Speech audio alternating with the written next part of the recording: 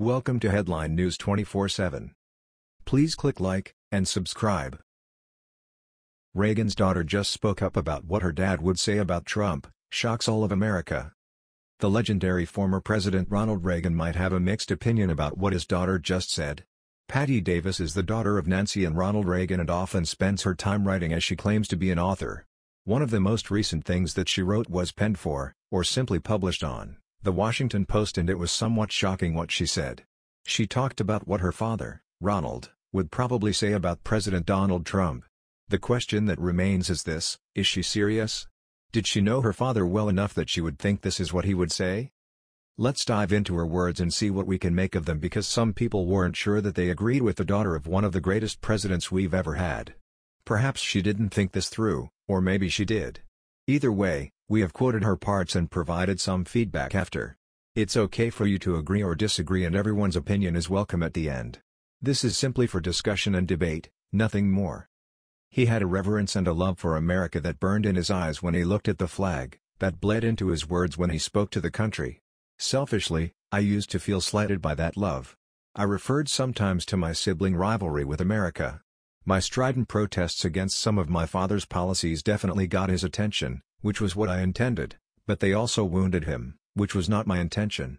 In his last years of life, when Alzheimer's disease had stolen many things but not love, I was able to sit with him and tell him my regrets. I miss my father in deeply personal ways. I also miss the dignity that he brought to the task of leading this country, the deep respect he had for our democracy, and now, after so much time has passed, I miss how much he loved America. Donald Trump has the same love for America. People often ask me what he would say if he were here now. Sometimes I'm a bit glib in response, pointing out that he'd be 107 years old. Other times, I simply say he'd be pretty horrified at where we've come to. But as the June 5th anniversary of his death has drawn near, I've let myself imagine what he would say to the country he loved so much.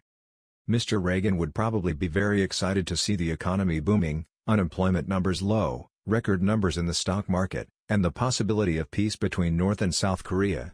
It's hard to say what any former president would dislike about those accomplishments. I think he would remind us that America began as a dream in the minds of men who dared to envision a land that was free of tyranny, with a government designed and structured so that no one branch of government could dominate the others. It was a bold and brave dream.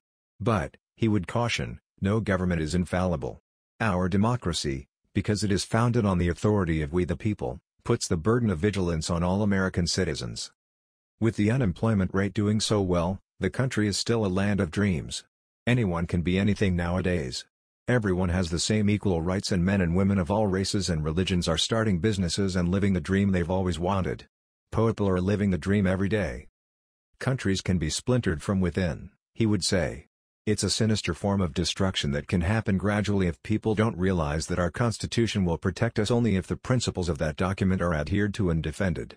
He would be appalled and heartbroken at a Congress that refuses to stand up to a president who not only seems ignorant of the Constitution but who also attempts at every turn to dismantle and mock our system of checks and balances. There are people trying to take away the rights at protests, March for Our Lives. There are also people protesting for rights they already have, Women's March. The modern-day American wishes to keep all of their constitutional rights and wishes that men and women of all races and religions live a prosperous life.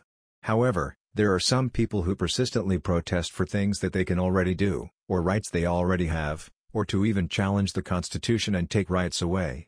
They don't make much sense, and they cause the majority of any splintering that might happen. Mr. Reagan would be highly critical of those types of people.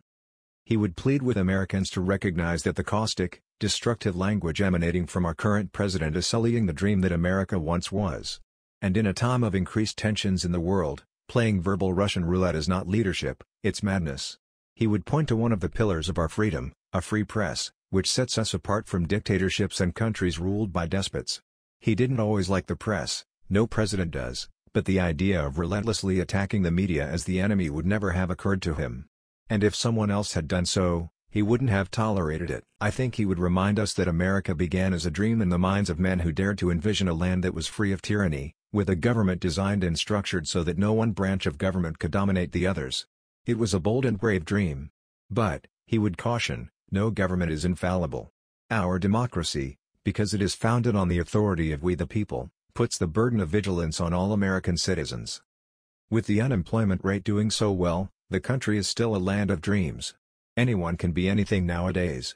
Everyone has the same equal rights, and men and women of all races and religions are starting businesses and living the dream they've always wanted. People are living the dream every day.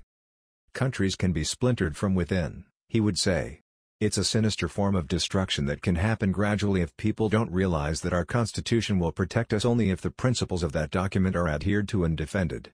He would be appalled and heartbroken at a Congress that refuses to stand up to a president who not only seems ignorant of the Constitution but who also attempts at every turn to dismantle and mock our system of checks and balances. There are people trying to take away the rights at protests, March for Our Lives. There are also people protesting for rights they already have, Women's March. The modern-day American wishes to keep all of their constitutional rights and wishes that men and women of all races and religions live a prosperous life.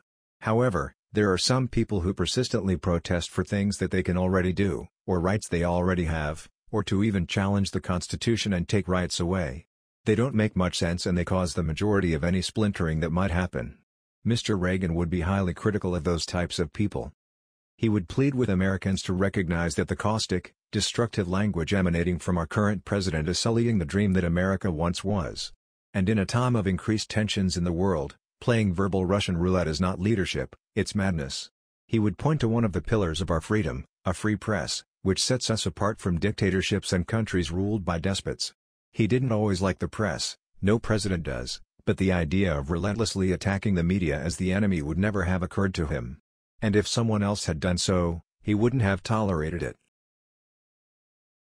That was the news. We thought you might be interested in knowing about this. Please click like and subscribe. Thank you.